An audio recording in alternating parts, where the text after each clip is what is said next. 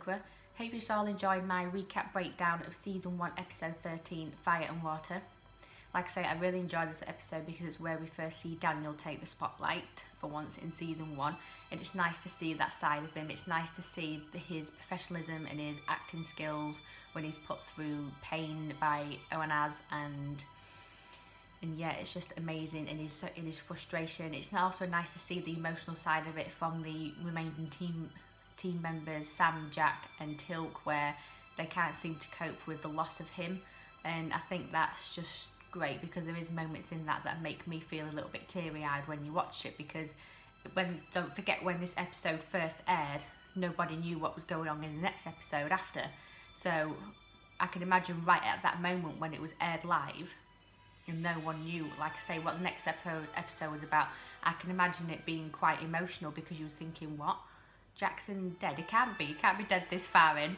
But obviously then we learn a bit further on. So this is what I like about Stargate as well, is that if you're watching this for the first time, you don't expect these curveballs to be thrown at you. And you do think up to a certain extent that he is dead.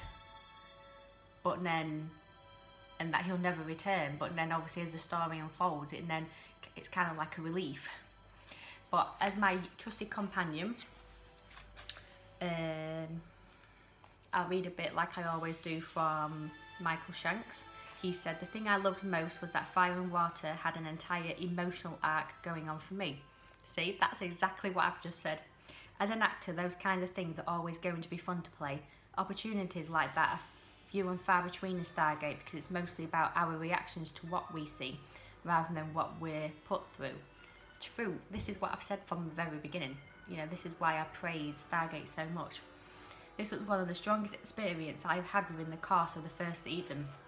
See, told you this was his first spotlight moment. One of the things I remember thinking about very clearly is that actor-wise, you take a huge risk when you do that kind of episode. You put yourself right out there. You're talking to a guy in a prosthetic suit trying to reason with him. The context we're talking about is so crazily broad it can be disconcerting.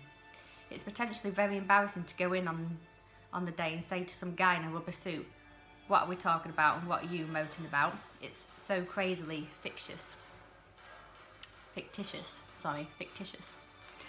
Speaking of his performance, Shank says, "It was just one of those things where I was young and naive and I think eager enough to completely throw myself into it and commit to the wackiness entirely. Fortunately, Gerard Plunkett, who played Nem," so that was the name of the alien race creature, whatever you want to call him, that humanoid that took him hostage, was great and did so much through that suit. He's a fine, strong actor, and the director, Alan Eastman, was also great to work with. He gave us free rein to do whatever we wanted. He only directed one episode of Stargate, but my favourite director's cut was the one for that show. It was too long for them to keep everything in, but considering it was one of those shows that looked quite iffy on page, it turned out rather well." You know what, I agree with that as well. And then from Brad Wright, "This was another risky episode in Season 1. Brad Wright confirms, "I knew Michael Shanks could deliver it in this difficult role, but every time you put your antagonist in a rubber suit, you better hope the actor pulls it off. I thought Gerard Plunkett did a tremendous job as Nem. I also enjoyed the matte painting at the water's edge. The scene was shot at a beach in Vancouver, so before the horizon was replaced in post-production was with a gas giant, there were sailboats and skyscrapers." I didn't know that as well. That's how amazing that is.